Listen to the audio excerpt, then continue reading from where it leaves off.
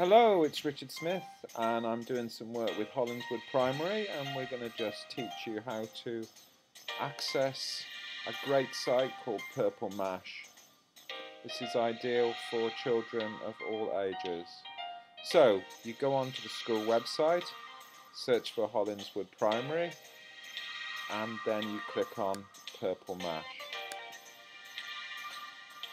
There's a page that's been set up by Karen in the school, and it's got some examples of work, and you click on here.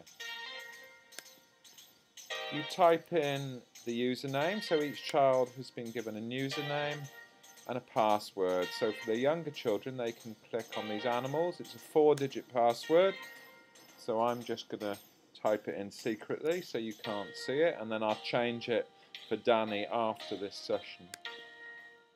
I log in, so Danny is doing some work about autumn, so there's a search tool here, and Danny can do some work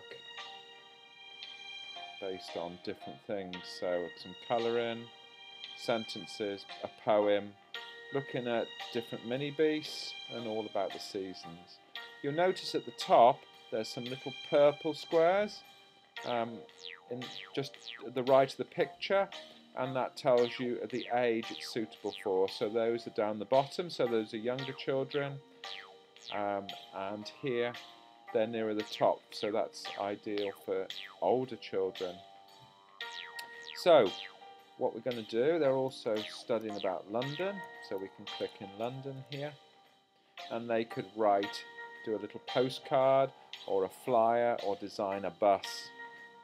So if we go to Danny's homepage, you can see that the teacher has set them some to-dos. So Danny has got to do that with his family or her family, and they can start by clicking on here. It's a little video that you can watch, and then there's some textured pens, so they could draw a little leaf. They then will save that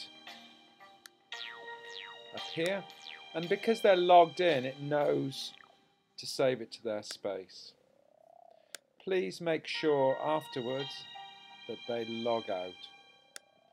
So thank you for watching this video.